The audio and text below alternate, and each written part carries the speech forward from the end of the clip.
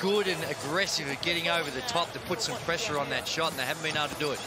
An MCL strain for the man you just saw on camera, Lamar Patterson. Goes back to three-point land momentarily. Extra pass from Bruce.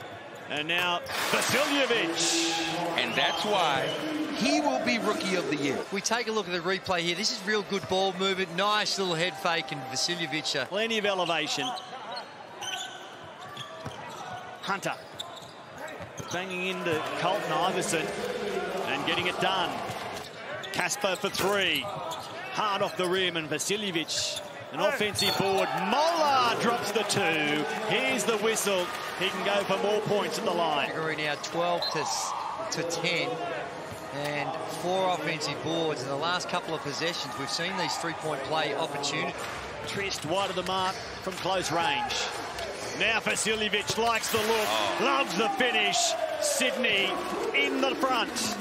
Along with 5 rebounds. Trist the turnover. So Sydney led 2-0, then fell behind by double figures. They're back in front for the first time and going further ahead. 38-34. And Moller gets the rebounds with not a lot of contest around him.